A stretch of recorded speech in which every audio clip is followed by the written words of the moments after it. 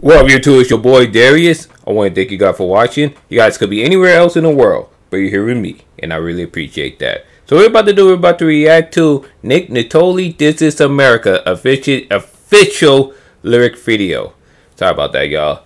So after I reacted to the New America by Nittoli, I had several people from Change Razor yeah, I'm sorry for if I mispronounce your name.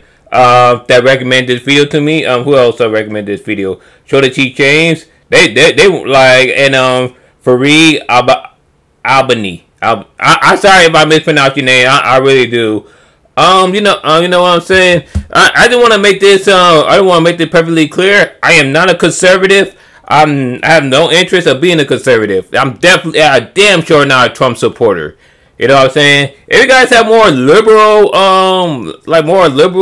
more progressive rappers, you know, like you guys want me to react to, let me know. I have no problem with Nittoli personally. You know, like he is free to support whoever he wants. You know what I'm saying? But I want to thank each and every single one of you guys, you know, who recommended this video to me, and I don't want to let you guys down. So here we are. So let's do this. Whoa, music for Snoop Dogg, so that's dope. Look, why? Huh? Why are you here? If there's no love in my country, you're not even from here. You won't even rep all the colors. You won't just accept us as brothers. Why are you? I wonder who you talk about. You talk about the immigrants, you know, like, because if you talk about people like, you know, black people like me, you know, like, you know, we're forced to be here since 1619, you know what I'm saying? And, you know, it's just as much of our country as anyone else. But if you talk about the immigrants, ain't it funny that, you know, always put the notion that we're the best country in the world, we're this and that. And as soon as the immigrants, migrate to here, it's like, oh, these people, they destroyed the fabric of America, blah, blah, blah. Even though, like, why you're here, there, you know, maybe because maybe they want to escape from poverty, or they want to escape from whatever was going on there back home. It's the same with the immigration in the 1880s to the 1920s. You know, like where a lot of Italians, Irish, you know, a lot of Europeans were escaping from the Europeans, you know, whatever going on from over there. They come to America for a newer, better life. You know what I'm saying? And it's just because we're criticizing America, that does not mean we don't love America. But let me be quiet. I want to listen to the entire song. Stirring the pot, why don't you leave? This is America, like it or not. We don't need this, we don't need you. Look at the guns that we got. Look at the wars that we fought. Look at the plan and the plot. Look at the faces that's carved in the rocks. Look at the inside jobs, yeah. You don't notice who you fucking with. Bombs away, now you fucking lit. Everybody know we running shit. Liberals talking on some funny shit. First, it's just crazy how that, it's just crazy, like, you know, we put more emphasis on wars and everything that we do on education, on infrastructure, on healthcare, all the things that really matter. It's like we may be last place in education, we may be doing worse in healthcare. We can't even update our Amtrak. But look, we are strong in military power. Yay, America! Make out deleted. Why is there freedom of speech? Somebody tell me the First Amendment has not been deleted. It has not. I don't want to keep pausing every now and then. I'm sorry if I do that, but it's like the First Amendment. Nobody deleted First Amendment. Nobody really being censored or anything. It's just, you know, like, you just gotta be careful what you say. You're free to say things that you want to say, but freedom comes responsibility. And you're free to say whatever you want to say, but you're not free of the consequences. So if I go around there and I call homosexual the F word, you know, the F word around your back, you know, like I would get canceled, and rightfully so, because I provoke the community. You know what I'm saying? You know what I'm saying? It's like, you know, I don't know why people just can't get that to their mind. This is the message that all of us needed. Look at the statue tearing up. Why do you hate on America? The statue they're tearing up is not like it's a Confederate statue. They're not were mainly the Confederate test you. It's funny, like the Confederacy, you know, they were traitors to the America. Like, how do you hold a Confederate flag at football or NASCAR all day, and these people were traitors? They nearly seceded from America in the 1860s to start the Civil War. Why is Confederate flag America, but taking a knee is not? You know what I'm saying? I think taking the knee is more American because you know, like I said, Colin Kaepernick, he originally was just sitting down, and after discussing with a veteran, he decided I respect for the veteran to take a knee, and he like if people like Colin Kaepernick did not respect the veterans anything, he would not take a knee. To me, waving the Confederate flag is more disrespectful than they taking a knee because you're waving the flag of traitors. Like you guys would not like it if we wave the flag of Al Qaeda or fucking Benedict Arnold or something. Like who else did, or like Nazi flag. Actually no, like let's scratch the Nazi thing because it's strange because a lot of say people, not everyone, but a lot of say people wear the Confederate flag also wear the Nazi flag. Ain't that something? I digress. You're not even American. Why do I think you don't care enough? Why is the president always offended when we got some questions about how this is going and where this is headed? Are you talking about Trump or Biden? Because like I say, I'm not a fan of Biden but I don't think Biden is that much offensive. I think he's more offended by progressive people than he is by conservatives.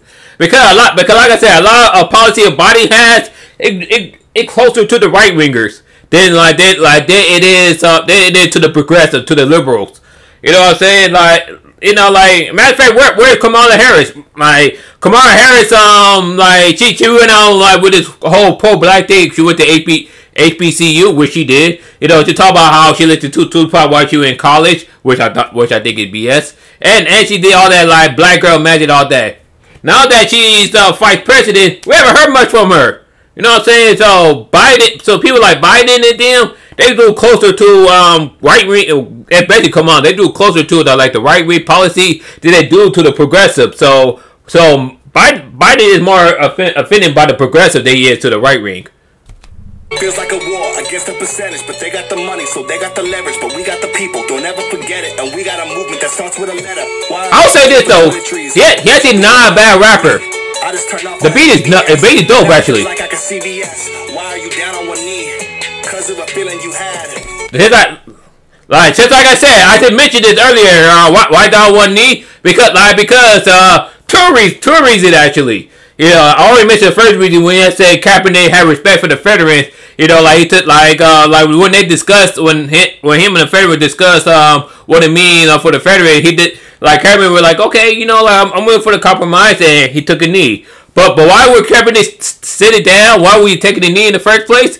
Because he's not happy with what the American judicial system that was going on. You know, like especially when unarmed African American were getting killed over BS.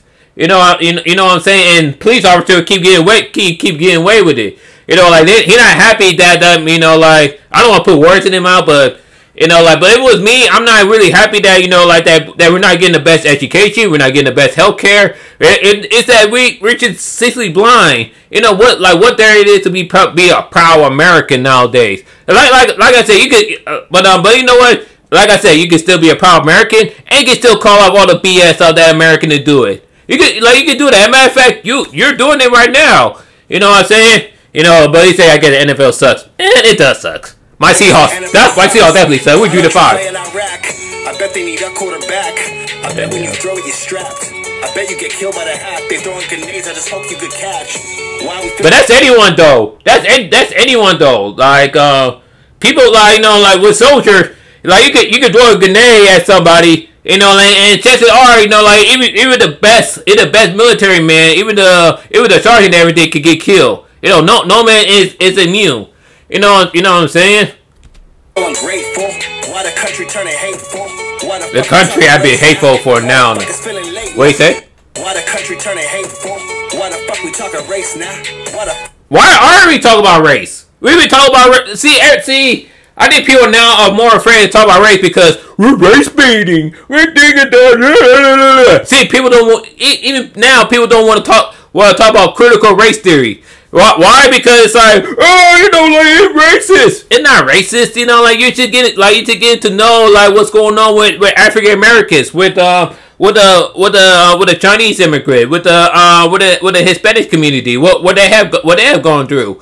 You know what I'm saying? You know what I'm saying? Maybe if we learn more about American history past, that we can able to prevent what's going on. Look, I just found out about Bruce Beach, which is Manhattan, now known as Manhattan Beach. Now I didn't know that. Now I'm living here in LA for 33 years. Feeling late now. Damn, Nick, you can't say that shit. I can't play that shit. I can't dance to this that cancel shit. Okay. I mean, you can say it. You can say it. Yeah, every right to say it. I'm not saying. Under God, but we put America first. China trying to take over. Yeah, I hate for your bubble to burst. I put my China. I think China have already taken. They already taken over corporations. So they already taken over corporations. We put all the corporation.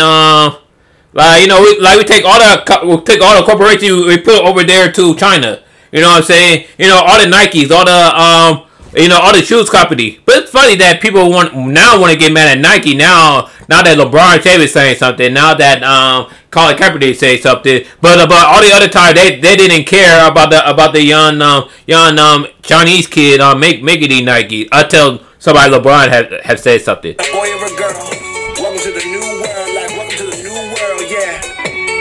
This is not bad. Like I said, Nick is not a bad rapper at all. This is actually pretty nice. This is good.